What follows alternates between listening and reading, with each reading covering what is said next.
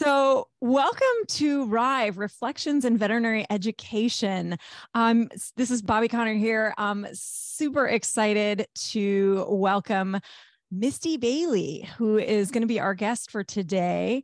And so what we've been doing with this podcast is we're trying different things, talking about different things. But one of the things that we've been really excited about is the opportunity to bring on various folks from the veterinary education world, and ideally from like different backgrounds, and to just kind of hear a little bit about what brought you into veterinary education. And Misty, I'm fascinated. I'm always fascinated to hear about people's stories, but in particular, I'm really looking forward to hearing your story. And because we've kind of gotten to know each other fairly well over the last few years through CVEC, but I feel like there's going to be a lot of surprises today. So I'm very much looking forward to this.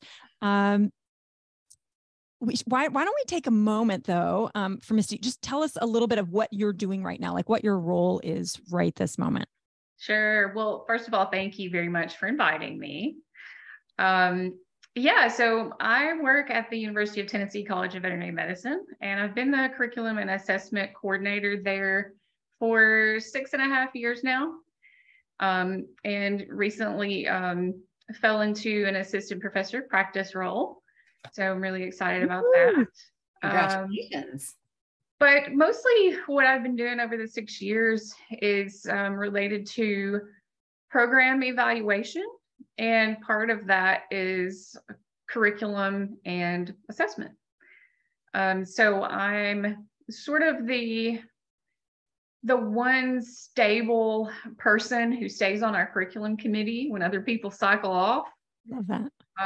The same with you're probably the stable person in like through multiple definitions of that phrase. Yes. That's a multi-layered comment. I want to point out for people who are listening or watching right now that you're not a veterinarian, right? That's right. Yeah. Yeah. And so I think that's what's important, because, those that are veterinarians that are listening, one of the things we commonly talk about is like, I'm an expert in veterinary medicine, but I'm not an expert in teaching. But that's where Misty and people like you are an expert in teaching. And that's where I think that's the complementary kind of teamwork approach to veterinary education. This is one of the highlights for me. So I just wanted to point that out. That was, I think, an important distinction that not everybody listening maybe knows. Oh yeah. Yeah, absolutely. Yep. My doctoral degree is in higher education administration. And I have a bachelor's and a master's degree in English literature. So I started out teaching college students composition and literature. I love it. So I feel that the folks that have the right brain, left brain balance, right? Like how well you did on the SAT qualitative portion as opposed to the quantitative. Like, I think that's important, like the people who are pure scientists, I mean, they're great. I love them. But I feel that the people who are English majors, like I would rather work with English major turned scientists than like a pure scientist. Well, because there's really no such thing, right? Like you can't, like, what good is it to do science and not be able to communicate it with anybody else? Like exactly. Cool. Great. Nobody knows what's going on. I know, and it's a problem. So Misty, maybe you can go a little bit deeper, dig a little bit deeper. You told us a little bit about where you were before, but your professional progression. Like, what was your trajectory, and why veterinary medicine? Yeah, so when I was in college, I was majoring in a pre-pharmacy field. So I wanted to be a pharmacist. All right. So my undergraduate studies were heavily science-based. I got into organic chemistry and decided, you know what, this is not for me. Oh. That happens a lot. A lot of people say that. So I mean, I was doing part-time jobs at various different pharmacies. I had an interview for pharmacy school, and a week before the interview, I decided I'm going to change my major and I need to figure out what I'm passionate about. And I am passionate about writing and discussing big ideas, and literature enabled me to do that. So I didn't really think about, what the heck are you going to do when you graduate? How are you going to get a job with a bachelor's degree in English? But then that led to a master's degree in English. And that's where I got the opportunity to have a teaching assistantship. Excellent. So that's where I really got into teaching. We were given two courses of our very own, two composition courses of our very own in the second year, both semesters, and really trained on how to be a good sort of tutor for students who were writing, how not to edit their work, but to get them where they needed to be and improving their work. And then also sort of shadowing other teachers within the department and really learning how to teach. But I was doing once I graduated, I was doing a lot of adjunct work. And anybody in academia knows that academic adjunct work is not stable. And so I was looking for something permanent. I'd like a retirement fund and, some paid time off and sick leave, that sort of thing. Yeah, so a job came open in CVM for science editor, and I honestly did not even know what CVM stood for. I love it. So I applied for that job, got it, and then served as a science editor at the College of Veterinary Medicine at Tennessee for 10 years. And you kind of had a healthcare, you were thinking pharmacy, so it's not as far-fetched as, so even though you obviously probably when you applied for the job, you learned what the acronym CVM stood for, right? I did. And it didn't scare you away. You're like, okay, this is maybe, maybe they'll be okay with me not having, loved organic chemistry, but at least you had some background in that for a bit. Yeah, I did. So coming on board, it felt like it was a really easy transition because I had been teaching composition for a while, and people just started handing me these manuscripts, and I started doing editing for journal articles and huge NIH grants. And I'll never forget the very first time I heard or read the term nude mouse. I've never heard of that before. Yep. I Googled it. Who knows what the results were, but I was imagining a very cold mouse, with no clothes on. And turns out I know what that means now. But yeah, I feel like I learned a lot over those 10 years in really figuring out how veterinary medicine works, research in veterinary medicine, and was really fortunate to have India Lane as a connection early on. And she was able to kind of rope me into contributing to the master teacher program that she had just developed at the time. Excellent. And is that kind of what led to then the later transition from into your current position? Was that India kind of pulled you in on the master teacher program, and then when something a little bit more specific to education opened up, boom, there you were? Yeah, exactly. When I came in, we were in the middle of applying for sort of the Tennessee Baldrige equivalent for excellence, performance excellence teams. Okay. And so they were in the process of compiling this giant document to apply for that distinction. And so she and I were working together a lot at that time, and she learned that I had that teaching experience, and I was still passionate about teaching, just not getting to do it anymore. And so, yeah, she offered me a spot on the planning committee for that. And it's been over 10 years now, and I'm still in that planning committee. She's a clever one in India. Can I just interject here that I feel like many roads in veterinary education lead to India Lane. Yeah, I agree. To, from, through, yeah, literally. She's a clever one. Yeah. Well, I think she's good at identifying talent and saying, "Oop, all right, you're with me." Right. Well, I mean, honestly, though, part of that comes from, so actually when I was a fourth year vet student, I was getting ready to be a fourth year vet student. I was interested in doing external rotations that weren't offered on campus because I had that opportunity through Texas A&M. And one of the people that I talked to was India Lane, because I was interested in veterinary education even then. And we actually were trying to sort of figure out how we could potentially do like a 1-year veterinary education internship. And it unfortunately didn't happen. But yeah, I mean, I met India back in 2007, and here I am, 15 years later, still working with her and finding other people that have scattered and oh, I know Adelia. No, I know Adelia. And she was the one who got me to do this, or she taught me to do that. So I think that's she's a clever one. Yeah. It's been great having her as an organic mentor, as we say. Yeah. I like that. Nice. What I have some other questions, but I want to give Eric and Catherine a chance to ask Misty any other follow-up questions or. So you were serving as a grant writer assistant for 10 years. So what did you learn about veterinary medicine, veterinary education in that time span that kind of affected your future? Yeah, so I am a dog lover.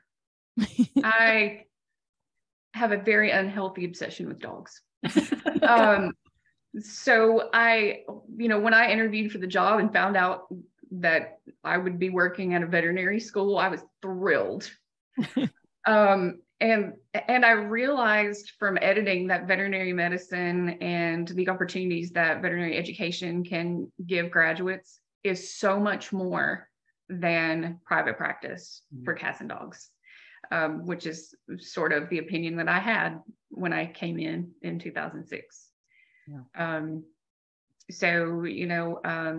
Comparative research, public health, and all those things I just had no idea about. So it just really showed me the breadth of what a veterinary degree could do for somebody's career.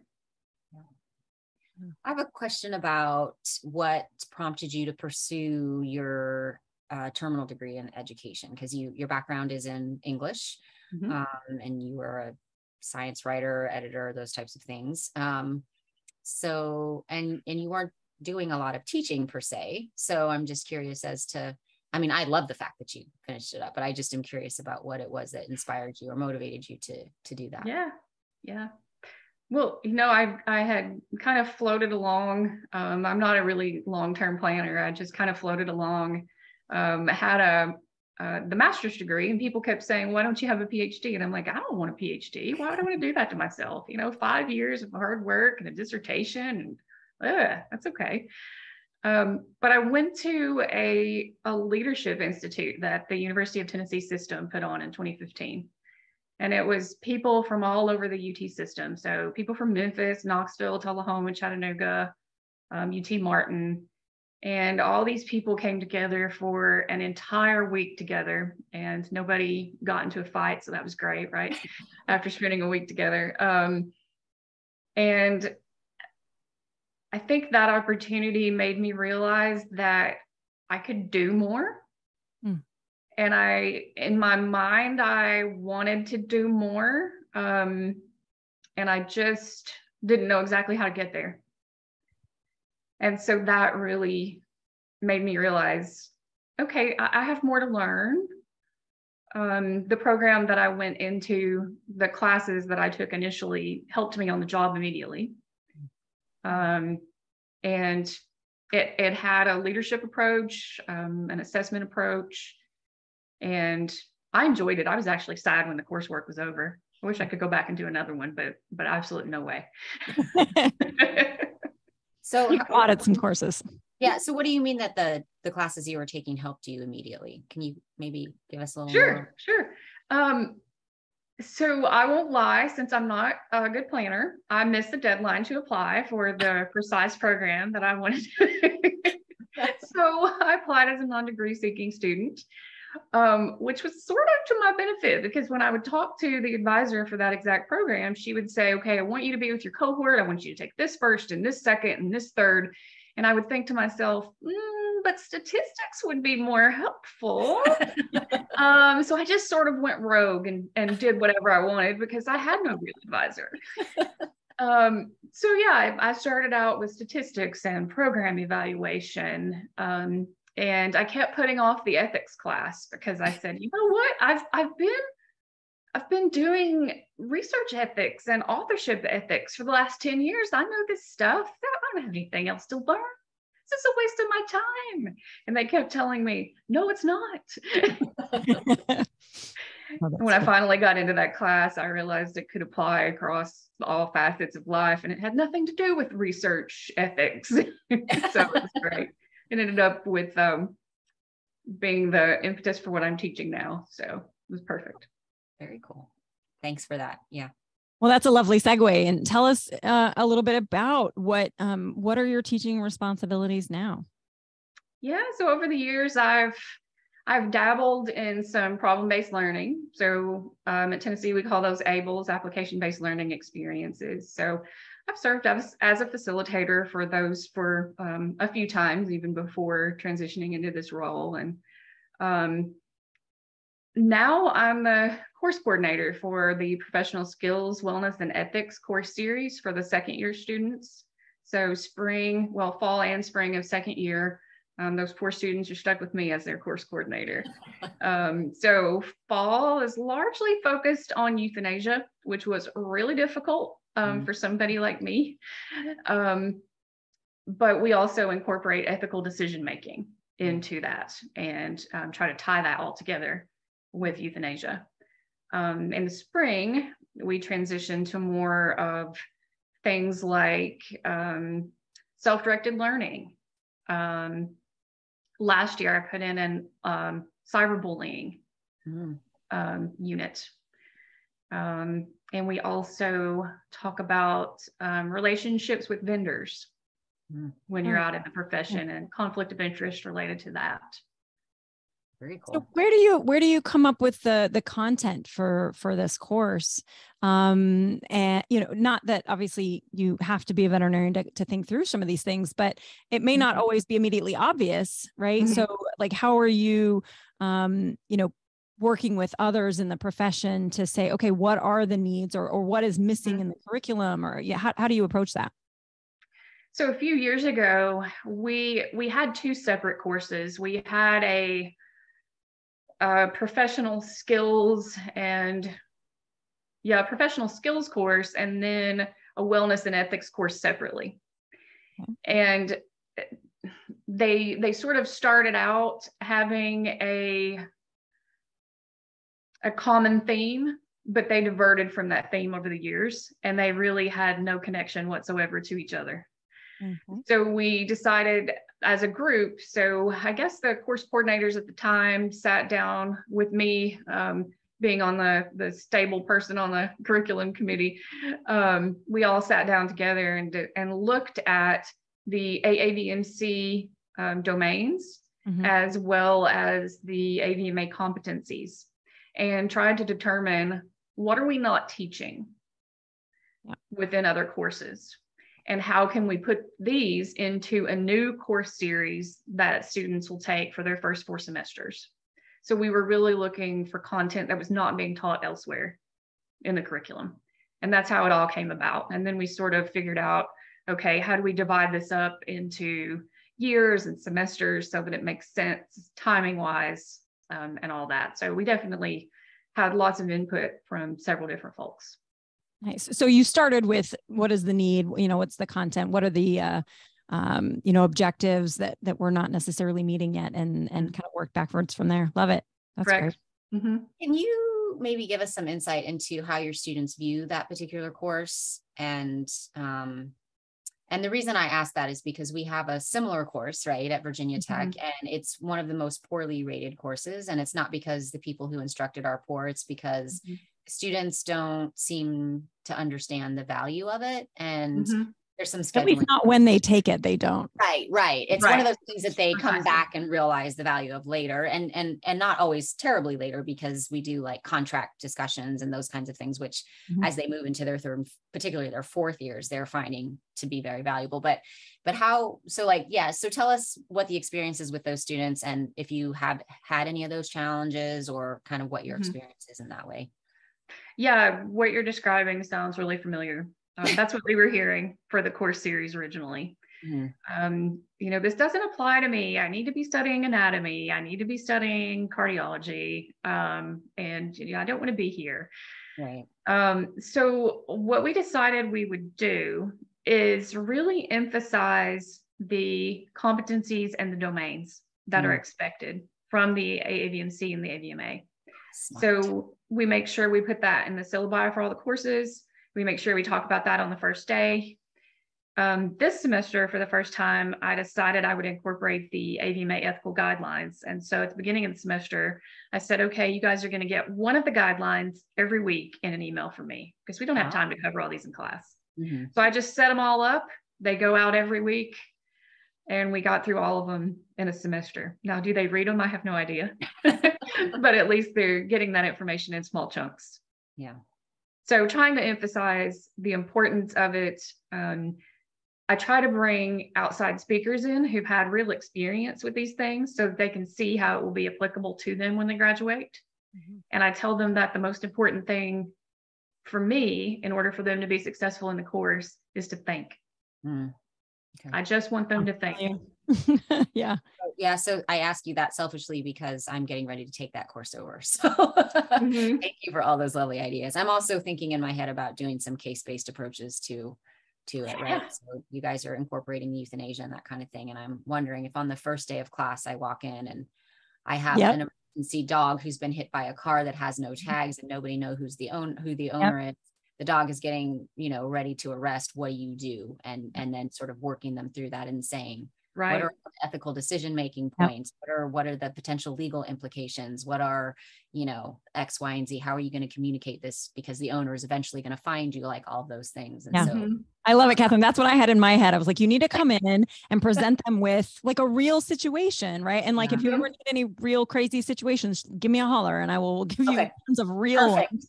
I might take you up on that too, if that extends to me. Do. Yeah. Okay. Happy to share. I have some crazy stories and they're real.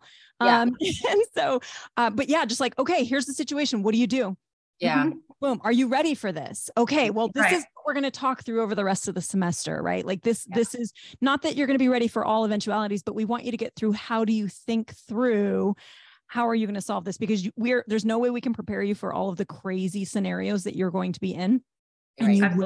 And you will, and I'll share with you some ones that I've been in, and you're going to be like, that's not, no, there's no point in making them up. I have too many real ones, to share. And so my head went exactly where yours did, Catherine, because how do you make it something that they value? You go, well, this is why it matters. Do you feel ready when the client comes in screaming at you for X, Y, and Z, or what are you going to do when, you're sitting there and the client and their, all of their kids are out there on the farm with you while you're talking about what we're going to do with, the horse, what are you going to do? Are you ready for this? And, I think when you put them in that situation, they'll be like, because students ask me all the time, what do you do when this? How do you handle this? What are you going to say when that? So they are thinking about it, but if we can present it in a way that they go, yeah, you're right. I do need this and I'm not ready for it yet. The anatomy is important, but nobody cares about the anatomy if you can't communicate that or you can't apply it to the actual situation.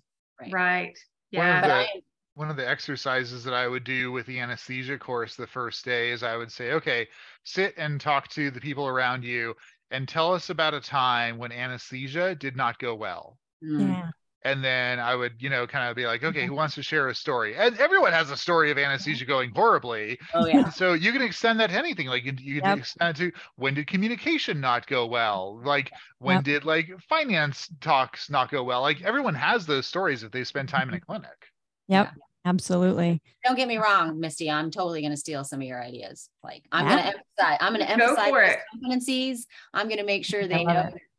It's not just about competencies, but also there's a reason these competencies are there. But yeah, my head went immediately to the sort of case-based first day of class. Boom, here's your case.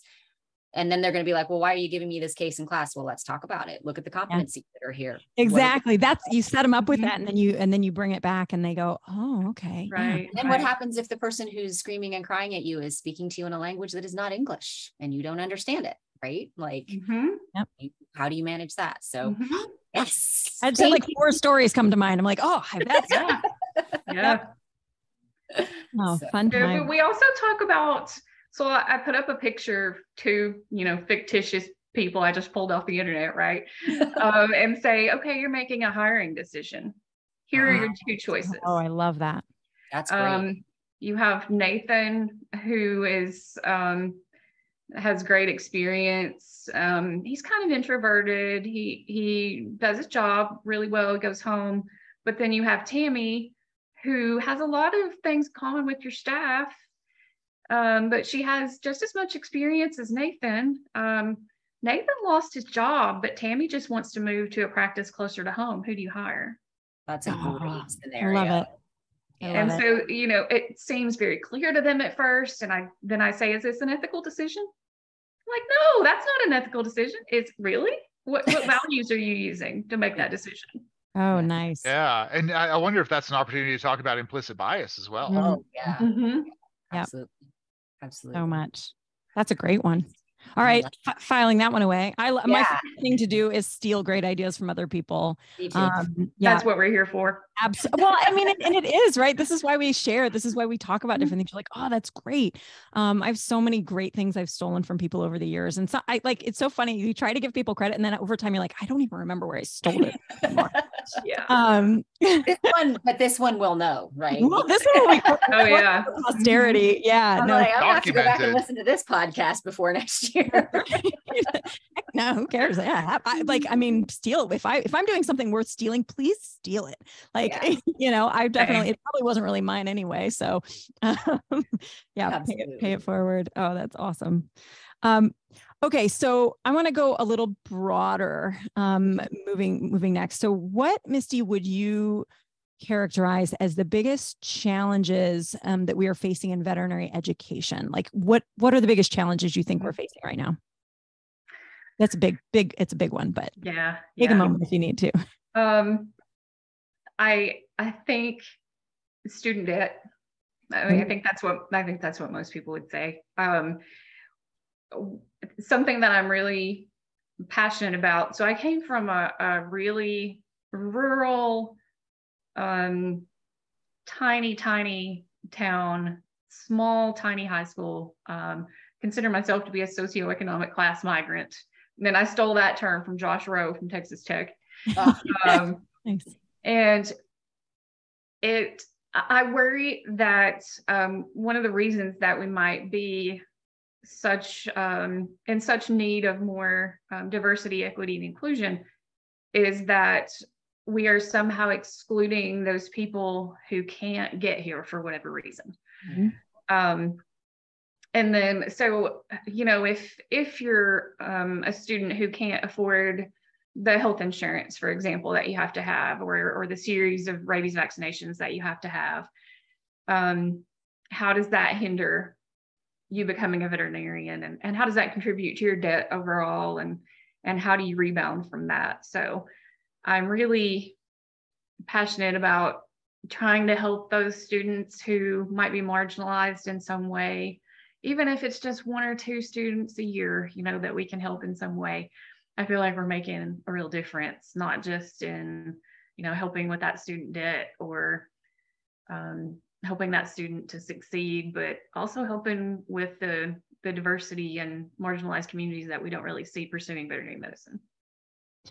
Can I speak to that? So what do you tell the pre-vet students who are like, I've applied to my in-state school. All I want to do is be a veterinarian. Here's my $400,000, right, to go to a private school. Like that, I struggle with those students so much. So I'm curious what you would have to say to them. Oh, wow. So I'll be honest, I don't do a lot of student recruiting. I don't talk to a ton of students through the admissions process. I do participate in admissions interviews, and I've done some tours for students who are thinking about coming to veterinary school from the, middle school all the way up to undergraduate level. And I've definitely heard some of them talk about their financial challenges. If you're able to make it, if you're able to get into veterinary school, I really, really, and this may just be me being naive or extra hopeful or a crazy optimist, but I really feel like it's going to work out for you. If you get in there, you're good enough to get in, you work hard while you're there, you're going to get a good job, you're going to be able to pay off those loans. And maybe that's crazy. But yeah, that's deep in my heart. I hope it works out. Yeah. I think that's a lovely idea. I'm not sure it's 100% accurate, especially given interest rates and their sort of change. And, Yeah. and I wonder, so it's interesting because Eric and I were having a little sort of conversation before both of you got on. You may have caught the end of it, Misty, about what are the things that we need to do to make sure that those students are provided access and provided an education in veterinary medicine in a way that doesn't put them $400,000 in debt, right? So I agree that student debt is a huge issue. I would push further and say that the overarching way that we deliver veterinary education is the problem. It's not sustainable, and it's not sustainable from a financial perspective. Very expensive. Very expensive. Yeah, it's not sustainable for the academic perspective. We can't hire and retain the kind of people that we think we need to hire and retain. And so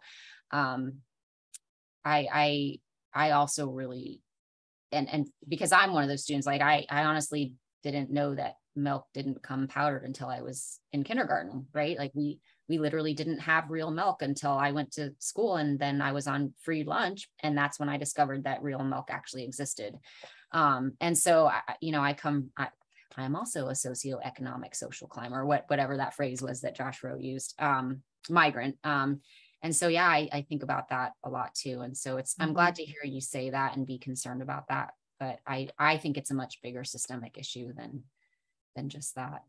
Yeah. And yeah, to your point, if you are someone who absolutely cannot afford to go to school for 4 years without working, right? It's almost impossible.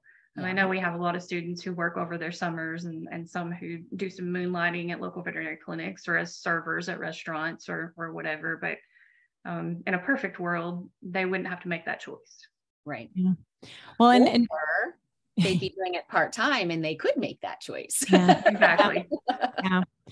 Misty, I tend to be a bit of an optimist like you are as well. And where I'm like, yeah, if we can get them in and they can get through and they will. Are you going to be a bajillionaire? No. Like veterinary medicine isn't necessarily a great financial decision, but I didn't make the decision for financial reasons, and I'm doing okay. I'm still paying my loans. And it still costs more every month than my mortgage, but I don't regret that in any way, shape, or form. However, I guess what I've also come to realize is if we're only looking at the people who have gone to vet school, right, we're already selecting for people who still had some opportunities or some support or some means. And I think what we are missing out on is all of the people who never even have the opportunity to apply or don't believe they do, or, whatever. Those are the barriers that I think that we're really missing out on with the financial burden of vet school and the debt that you take on afterwards.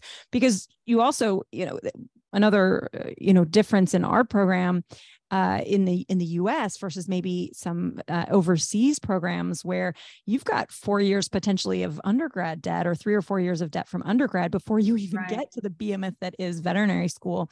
And so, that's just insurmountable for some people to even consider it as an option. And so I think as much as I do tend to agree, like if you can get to the point of getting in and things like that, you're probably the vast majority are going to be okay.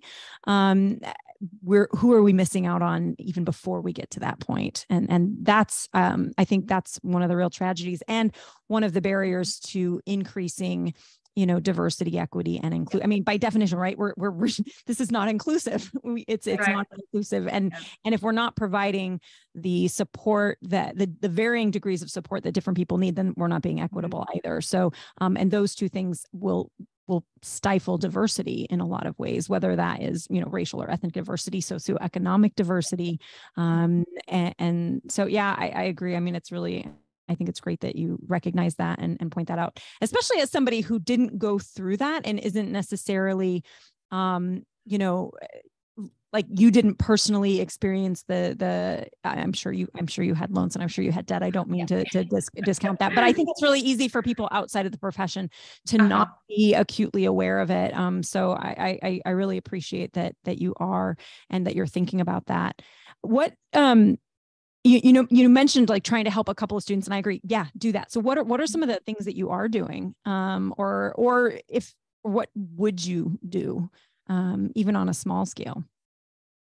Yeah, I mean, the University of Tennessee does some things to help students out. We have a thing called Smokey's Pantry. So students can go, if they're having issues with food security, they can go to Smokey's Pantry and get things from there. We also have Smokey's Closet. Of course, Smokey is our hound dog mascot for the university, beloved hound dog. And Smokey's Closet is a way for students to go get free clothing items that people have donated. So professional attire, so that if they are going for an interview and they can't necessarily afford a really nice suit or whatever, they can just go and get that from Smokey's Closet. We also have some short-term loan programs through our college. So students who have financial need can apply for those and basically, pretty much just get a check written that very day that they pay back before they graduate. But there are other things that folks can do just personally to help students along. If you're mentoring a student, telling them about your own struggles, how you met the challenge. If you know of resources available that maybe others have not told them about, share that. Yeah, I love that. And I will say that the two optimists in the room have convinced me that the students who get in are probably going to be okay. But that, yes, we are missing out on a bunch of students who might not, get in otherwise. So thanks for that.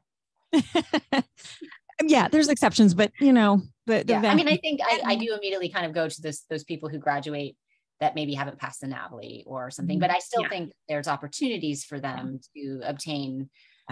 It's really interesting. I was at a conference. I went to TED Women a few years ago, and one of the women that I met that was there is sort of high up on the food chain at Citibank, and we were having a conversation about the amount of debt that students have, and she mentioned to me, and this has really been impactful to me, is that the majority of student debt, the majority of students who take out student loans and fail to repay them actually have less than $10,000 in student loan debt. Wow. And the reason for that is because the students who have less than $10,000 in student loan debt did not complete their degree and therefore do not have the means to obtain the type of job that would allow them to pay that debt back. And so I think that is something that we should all be keeping in our heads, right? So again, that I think that supports the two optimists too, and that idea that those people who make it in are probably going to be okay. It's those people who don't make it, and that's where I get concerned, is those students who now have this wonderful piece of paper that says them they're entitled to be called a doctor, but they really can't do all of the things that come along with being a doctor. So definitely. Yeah, I actually worry as much about the students who go to usually private schools and don't make it through. Yeah. So if you get to fourth year and you fail out after having gone to a private school, now you're 300 grand in the hole and you do not have a high income profession that you can enter. It's like the med students who don't match for residency, that this is a problem. Yeah. And that may be one of the reasons that there's that failure to fail, right? We don't want to, because we're, as a general rule, especially we're at that stage, people, right? Like we don't want somebody to be $300,000 in debt and not, that's a real ethical decision point for us as instructors and as people in the vet schools. Like, do we send this person out into the cold with $300,000 in debt and no degree, or do we potentially unleash somebody on our profession that is a liability, right? That's a huge decision. Yeah. Yeah. Fortunately, not very often, but when it does happen. It's pretty rare, especially when they get that far along in the program. Hopefully it gets rarer and rarer as you move along, but it's not zero, right? Those are real concerns. I want to tweak it a little bit. We're gonna move the conversation. What are some of your? We're gonna go with your personal like your favorite education successes. This can be anywhere in your career. This doesn't have to be veterinary. This can be when you were a student. It can be when you're just what comes to mind when I say your education successes, like that. Boom. Education successes. Oh gosh, I hope I don't embarrass this student, but I don't think she'd mind. I worked with a student. It's one of my most recent and favorite successes. I worked with a student on an independent study, I guess a couple years ago now, and she was just fabulous. She was just great. Really didn't need very much direction, really a self-learner, a self-starter, and just came up with some really good information. We ended up presenting together at the AAVMC conference this past March. And so I got to see that sort of come full circle. So see all the work that she did come to fruition at a national conference presentation and get that on her CV. And she doesn't want to go into academia is what she tells me, but I've been trying to convince her for at least a good 9 months now. But the class she was in they weren't able to have their white coat ceremony because of COVID, of course. Normally they have that just before they enter the first year at Tennessee. So she's having the white coat ceremony now later in January, and it's been a couple of years now. And she asked me to be her coder. Aww. Love it. That's huge. It's wonderful. Yeah, and it's just knowing that you really wanted a student to succeed and you've really tried to bring them into some things that can help, and you hope that they see that you're doing it for the right reasons. And when it seems like they understand that, that's just a wonderful thing. Yeah, that speaks to the power of good mentorship too, and that's obviously speaks a lot to you, Misty, as well, and the impact that you've had. And yeah, congratulations on that. That's very exciting. Yeah. Thanks. I'm reflecting on that. I've had, I'd say probably 10 to a dozen summer research students, and probably the same number of undergrads that have gone to vet school. And Misty, you saying your mentee is not interested in academia, I'm pretty sure I'm batting zero. Like, I don't think that anyone that I've gotten involved in doing research that I'm like, academia is awesome, has gone into academia. So that could just be me, to be fair. But I'm curious, like, Misty, what your perspective is on having that experience, at least with that one mentee. Like, what can be done to, because getting faculty recruited is a challenge for all vet schools. Like, can be done, do you think, at like those lower levels to get the pipeline better, basically? Yeah. Oh, wow. I mean, that's a challenge. I think their ideas that they wanted to be a veterinarian, for as long as I can remember, possibly making a switch to academia and changing that trajectory, I think, is what they think about. But I've also heard students say that, I see how hard the people in the clinic floor work. And I'm just not sure I'm willing to do that. So I think that speaks to work-life balance too, and the challenge that we see with that, and well-being across the profession as well. So maybe, I don't have a magic wand or magic solution by any means, but I wish they could somehow see how passionate we are about teaching, and that sometimes the reason that we stick around late is because we're passionate for teaching.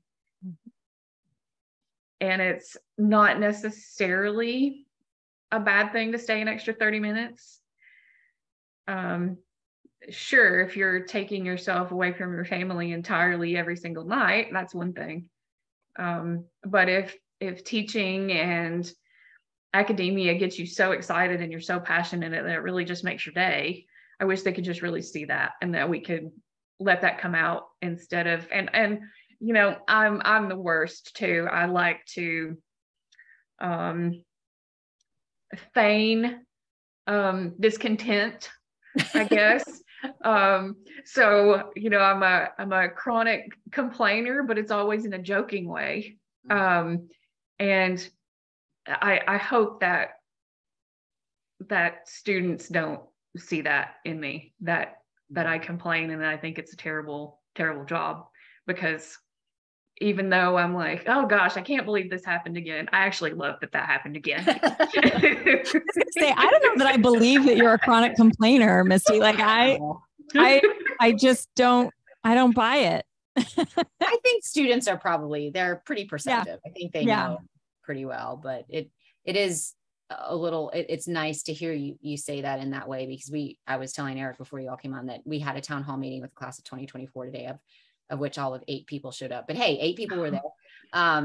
But that was one of the questions they were volleying at us was, well, what are you doing to retain the talent? What are you doing to retain the faculty? Because we see all these faculty that we love leaving.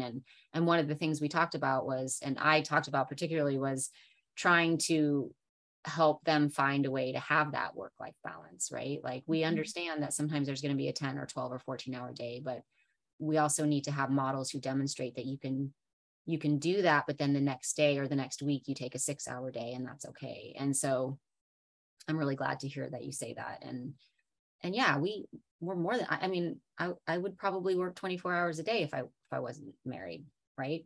And see, I still wouldn't. Yeah. Oh, so I probably would, because when I was single, I did, and I wasn't necessarily working, but not 24 hours. Me too. I was literally waking up in the morning to go do my morning run and get showered so that I could go and work. And then I was literally, when I was going through my doctoral program, I was going full-time doctoral studies. I was working 2 jobs, and I was a graduate research assistant. Mm-hmm. So I was essentially doing 3 part-time jobs and going to school full-time. And I thought I was happy. So I just think that it's important then to recognize that, it's about priorities, and that and that's, I think, the single biggest thing, and I have some evidence to support, the single biggest thing that people want in their job is not money. No. It's work. They want to be appreciated, number one, and they want to have a quality life, number 2, right? Mm-hmm. Which means that they don't have to be at work all the time. Yeah. And that God, it's so important. And I'm being serious. Like, I don't want to work 24. I love my job. Like, I think anybody who spends time with me at work would see that. I love what I do, and I'm super nerdy about it. And I get really excited about dumb things on the clinic floor. And I'm like, oh my God, this is your first one of these. Aren't you? Like, why am I more excited about this? So I'm so excited about this, but I don't feel bad when I want to go home at the end of the day. And this was true when I was single. This was true. Like, I don't want to live at work. Like, I do worry a little bit, about, the image that we portray in veterinary medicine. And I don't think anybody would accuse me of not working hard. I work hard, and I certainly, when I'm on call, and I have those moments where I'm like, oh, do I have to come back in again? But then I get there, I'm like, oh, but this is really cool. I'm like, oh, this is very exciting. Or I know I can remember with a lot of clarity, the moment when I was like, I don't know if there's something wrong with me, but I'm doing the right thing. And I was, as a faculty member, there was a work social gathering, end of the year, big celebration for all the house officers. And I was back up on call for one of our emergency residents, and I had to drive, an hour to go help them with a GDV, a surgery case. And it was this residents first time, cutting this case. And I get there and they've done everything, well, I helped with a couple little things. They did everything great, but there were a few things I'm like, oh, I helped with this. And I showed them that, and they taught some things, and the case went really well. The resident was really proud of everything. And so I'm driving home. It's I don't know, 2 or 3 in the morning, and I'm driving home. It's 45 minutes drive home, middle of the night. I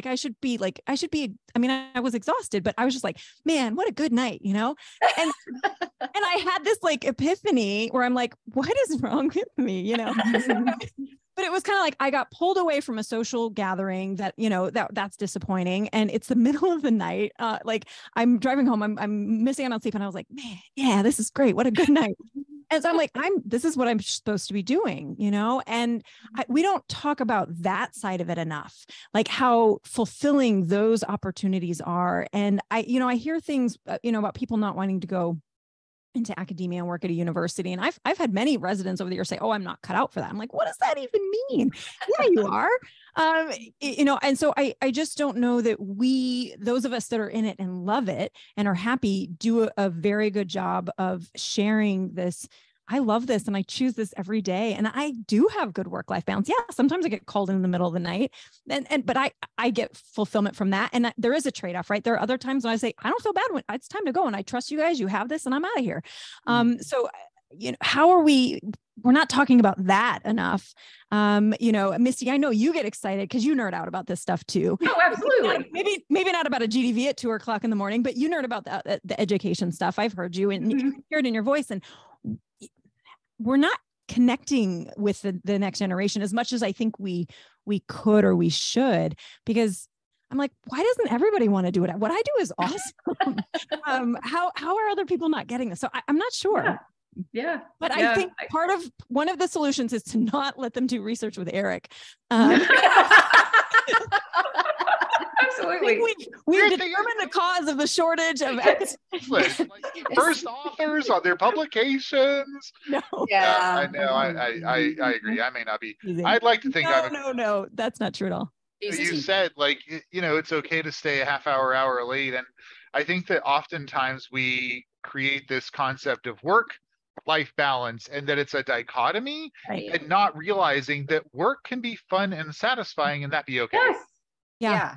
One can fulfill you for the other and can energize you for the other. And I had a great day at work. And so I can go home and be like, oh my gosh, what a great day. And hey, let's make dinner and let's, whatever, let's be excited about it. And now I'm energized to do X, Y, or Z. And, or I had a bad day and, work can, go home and that can help, or vice versa. Yeah.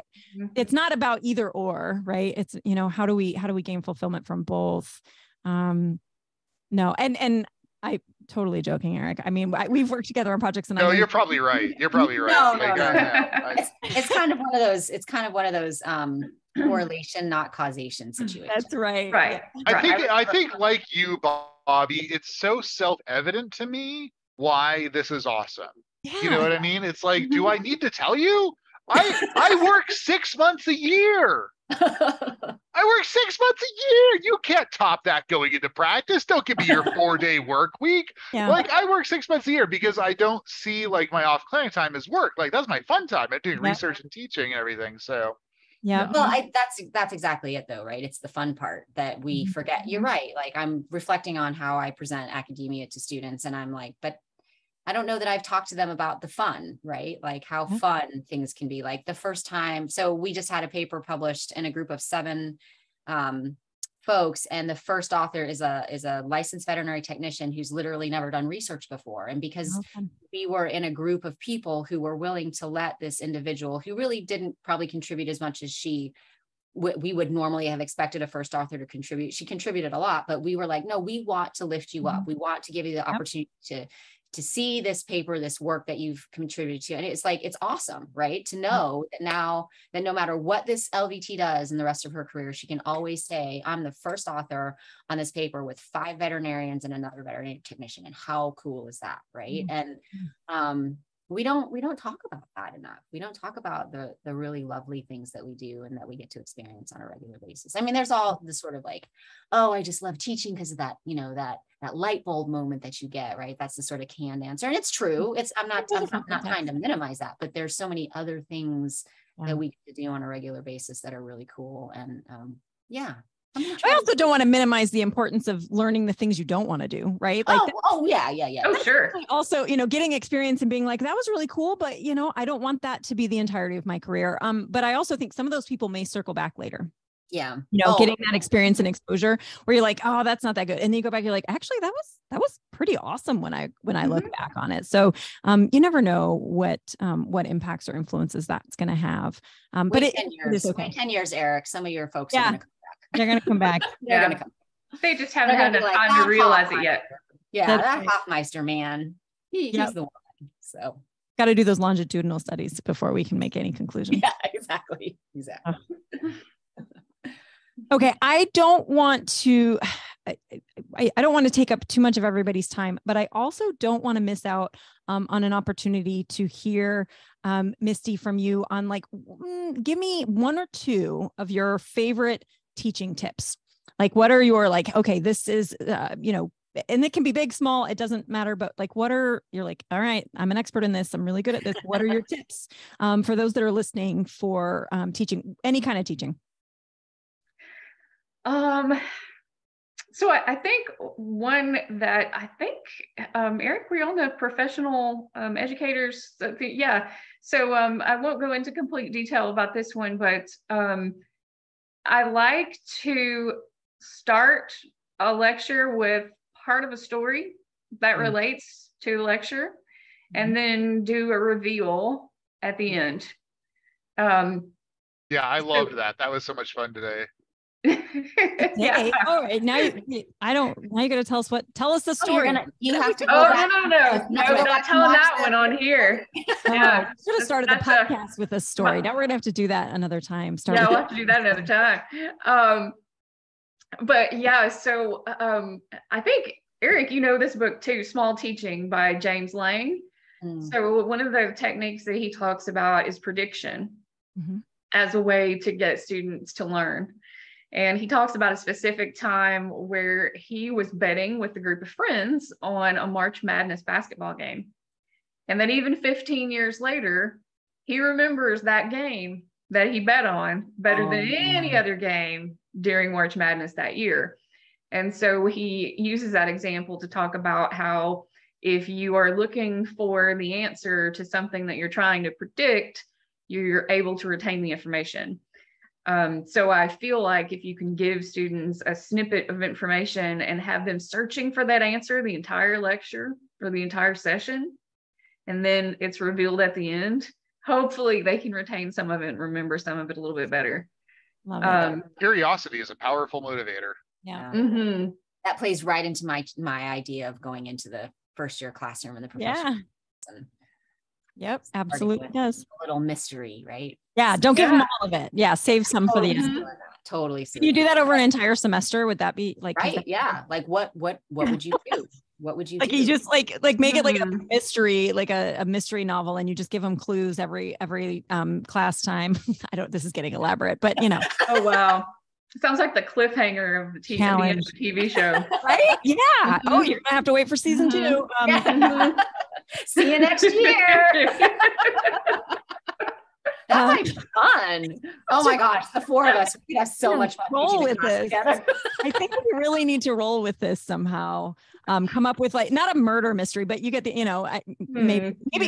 I mean, maybe it starts with like a death though, right? Like there's a dead body at the beginning, and then you like reveal clues of how you figure. I don't know. I'm not. We'll have to play with this a little bit more.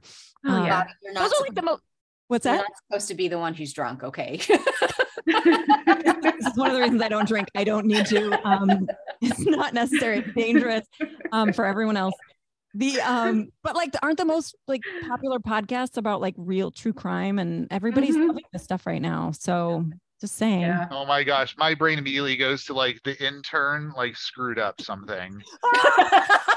Nope. Right? That's going to be the misdirect. It wasn't That's the right. Yeah. Right. That's going to be the obvious. It's not the butler. It's never the butler. The intern. Until it is. It's turning into an Agatha Christie novel or play, I think. Yeah. I think this has got to happen now. This sounds like fun. I want to do this now. Yeah. All right. Can you top that tip?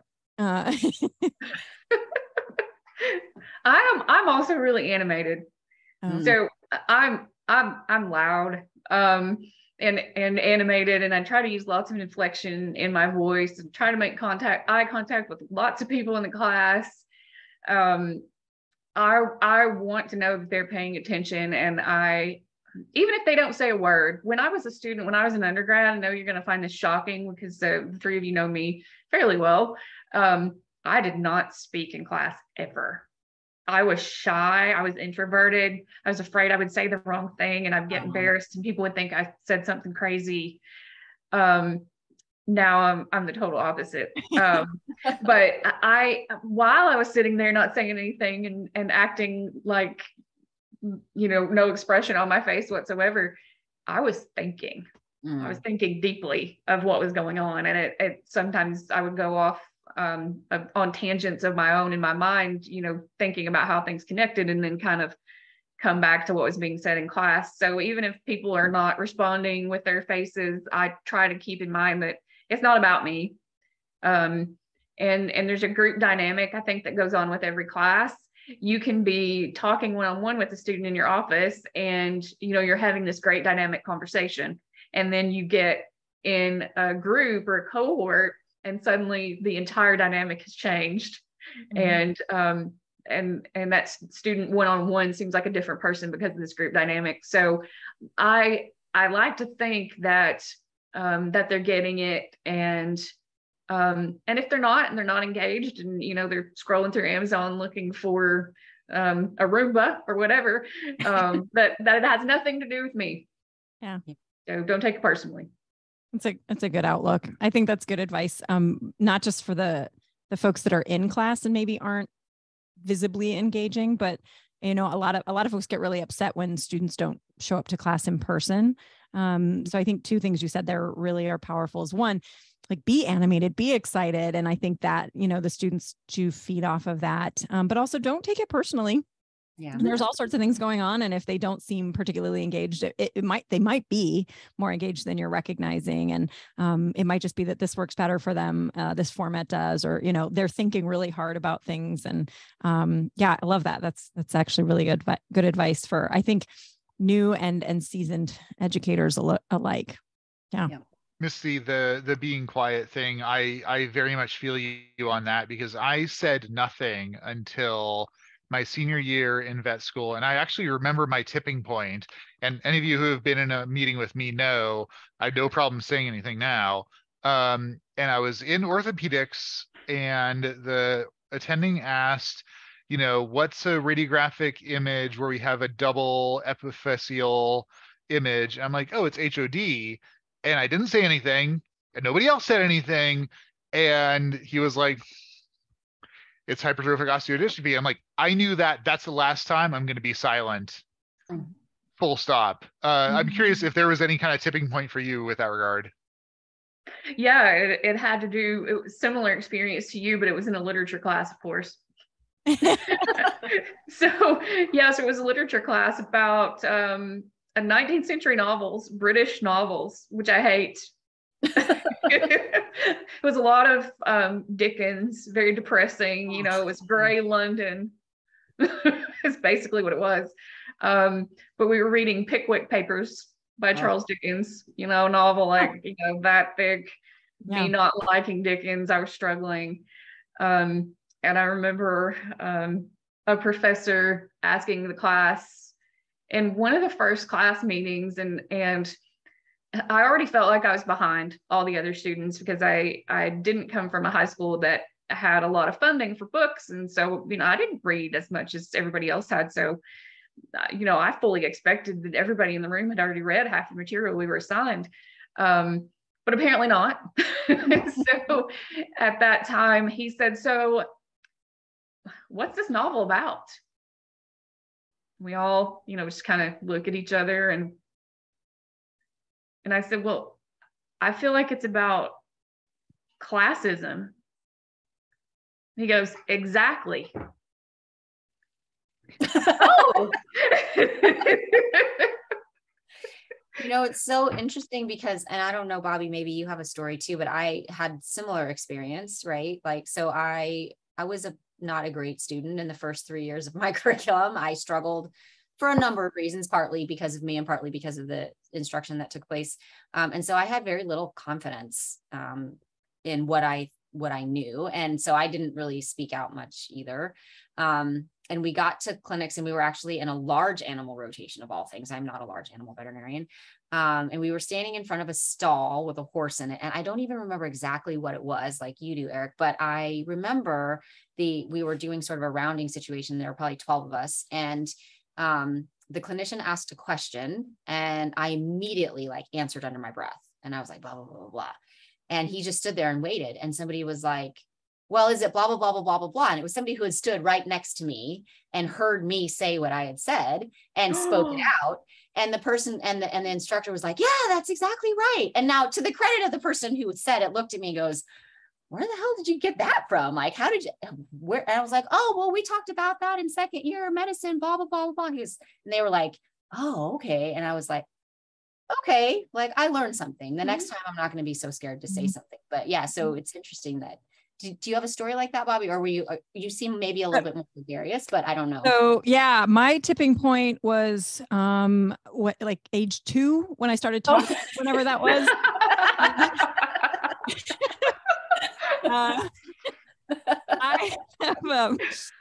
I don't have that story. I have my problem has been the opposite. Shocker. Bobby, stop talking for a minute. So I'm aware. And no one has ever accused me of being quiet or of not talking enough. What I struggle with is the awkwardness of that silence. So that was me as a student. I was far more comfortable being wrong than I was with that silence. Like if the professor is standing at the front asking a question and I'm like, well, I'll give it a shot. I don't care. No shame. I like missing the part of my brain that says you should either be intimidated or ashamed if you don't know something, like, which I think has actually helped me. And I also recognize, I think, that I learn when I'm wrong about something. And so I'm okay with it. So I have not ever struggled with not speaking up. I have struggled with shutting up to give everyone else a chance to, because my clock for when I'm uncomfortable is very short.